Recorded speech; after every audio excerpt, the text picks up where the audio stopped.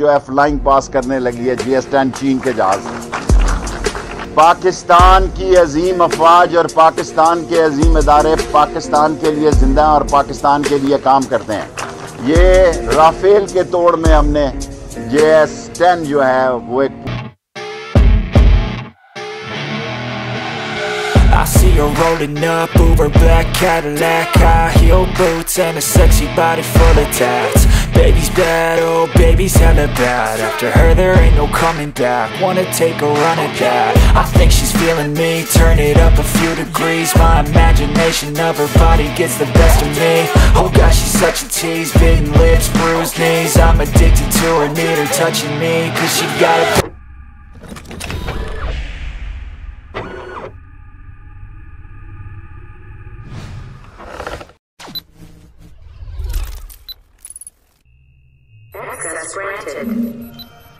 Welcome everyone. Hope you guys are all doing great.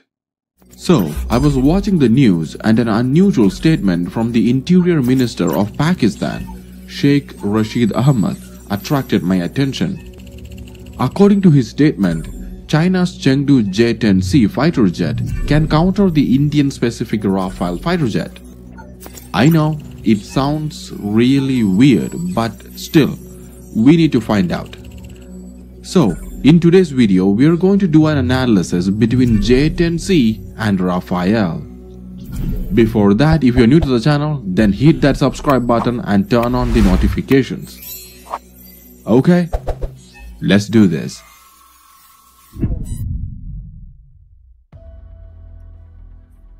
While researching this topic, I came across a number of YouTube videos comparing J-10 to the Rafale.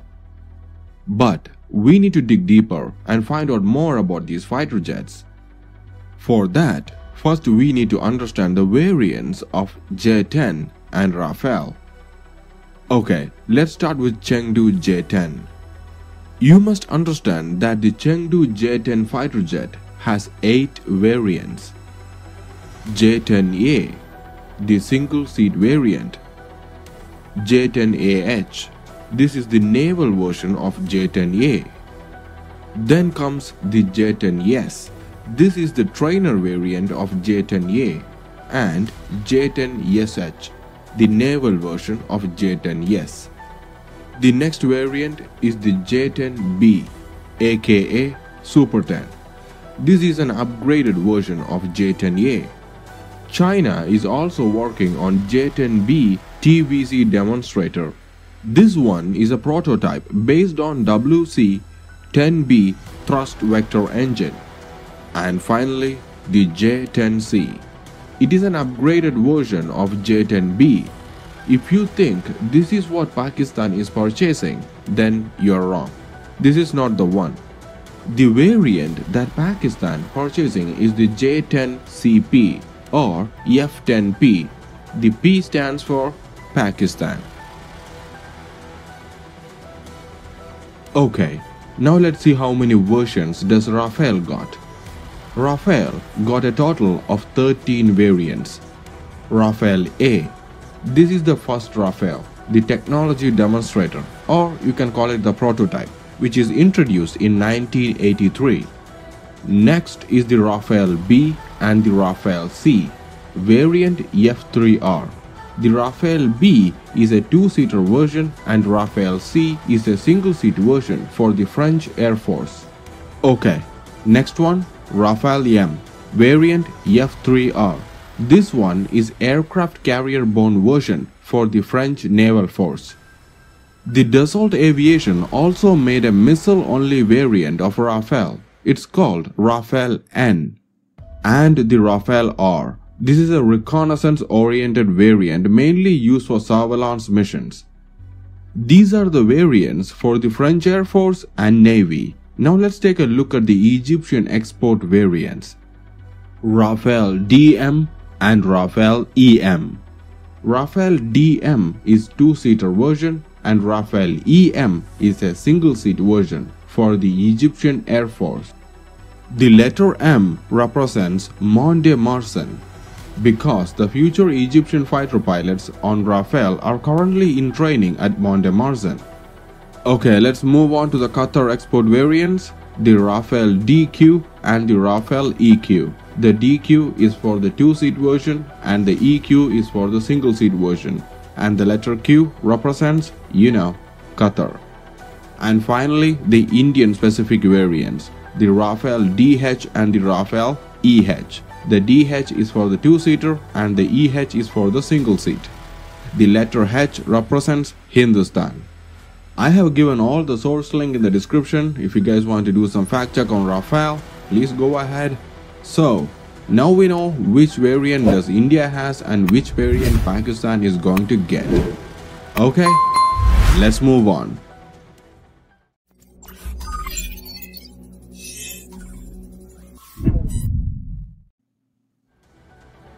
China's Chengdu J-10 C fighter jet have a length of 16.9 meters and a height of 5.7 meters. The airframe is constructed from metal alloy and composite material for high strength and low weight. On the other hand, Rafale is 15.27 meters in length and a height of 5.34 meters. Composite materials are extensively used in the Rafale. This allows Rafale a 40% increase in the max takeoff weight to empty weight ratio compared with the traditional airframe built with aluminum and titanium. The wing area of the J-10C is 400 square foot and the wing area of the Rafale is 492 square foot. Okay, now let's take a look at the weight of the aircrafts. The empty weight of the J-10C is 9,750 kilograms and the max takeoff weight is 19,277 kilograms. And the empty weight of the Rafale is 10,600 kilograms and the max takeoff weight is 24,500 kilograms.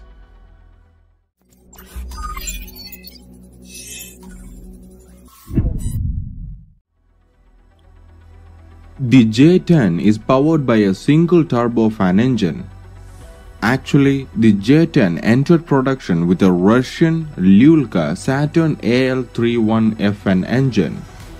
But the J-10's intended engine is the Chinese Shenyang WS-10B thrust vector engine. But the WS-10 suffered developmental difficulties. In March 2020, a video from Chinese state media shows a J-10C in PLAAF, that is People Liberation Army Air Force, equipped with a WS-10B engine. As per recent updates, China is using WS-10B engines on J-10CP. But let me tell you something, this WS-10B engine is not tested properly by China. So, Pakistan is taking a huge risk here. On the other hand, Rafale is powered by two Snigma M88 afterburning turbofan engines, each capable of providing up to 50 kN of dry thrust and 75 kN with afterburners. The M88 enables the Rafale to supercruise while carrying 4 missiles and 1 drop tank. Now, that's a powerful engine. The engine features several advances, including a non-polluting combustion chamber and a technology to reduce radar and infrared signatures.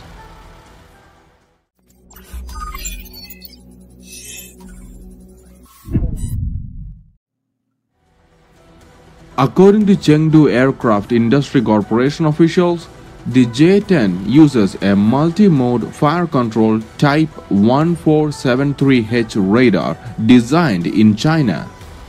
The radar has a mechanically scanned planar array antenna, and the detection range of the T1473H radar is 135 kilometers.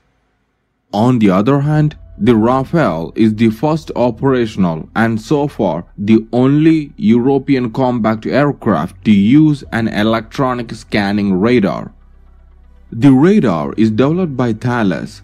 Compared to radar with conventional antennas like J-10s, unprecedented level of situational awareness are attained with earlier detection and tracking of multiple targets. The RBE-2AA radar is reported to deliver a greater detection range of 200 kilometers.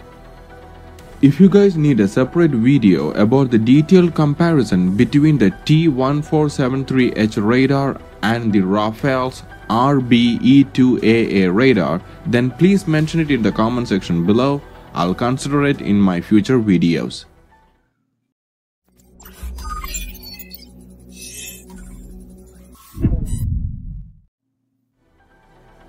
The J-10 has 11 external hardpoints. The outer wing section carries air-to-air missiles. GSH-23 Gryazev Shipunov, a 23 mm cannon, is installed internally on the port side of the forward section of the fuselage above the nose wheel. But what I don't understand is that why China is using a GSH-23 cannon, because it's a very old cannon developed in the Soviet Union. It entered service in 1965. The J-10 can carry rockets, missiles, bombs and pods. The J-10 can also be fitted with 90 mm unguided rocket pods. When it comes to missiles, it can carry air-to-air missiles like PL-8, PL-10, PL-12 and PL-15. Apart from that, it can also carry KD-88 and YJ-91 air-to-surface missiles. In the bomb section, the J-10C is capable of carrying LT-2 laser-guided bombs, LS-6, GB-3, GB-2A, GB-3A glide bombs, and FT-1 satellite-guided bombs. Rafale can carry payloads of more than 9 tons on 14 hardpoints for the Air Force version and 13 hardpoints for the naval version. For strategic missions, the Rafale can deliver the MBDA Storm Shadow standoff nuclear-capable cruise missile. The Rafale can also be equipped with laser designation pods for laser guidance of air-to-ground missiles. Okay, let's talk about guns. The Dassault Rafale is equipped with a G830 autocannon. The cannon was introduced in the late 1980s.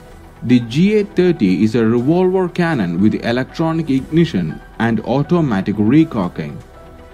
The Rafale is capable of carrying air-to-air missiles like Mica-EM and Mica-IR. Apart from that, it can also carry Meteor and Magic 2. Okay, let's move on to air-to-ground missiles. When it comes to air-to-ground missiles, the Rafale can carry MBDA Apache, MBDA Storm Shadow, AASM Hammer missiles, and apart from that, the Rafale can also carry Gated Bomb Unit 12, Gated Bomb Unit 16, Gated Bomb Unit 22, Gated Bomb Unit 24 and 49. Rafale is also capable of carrying nuclear deterrents like ASMP nuclear missile. I hope you guys might have got a small idea between the difference, power comparison and the drawbacks of both Chengdu J-10 C and Dassault Rafale. And we have reached the end of the video. Don't forget to like and subscribe, and it's time for me to take off. Bye everyone.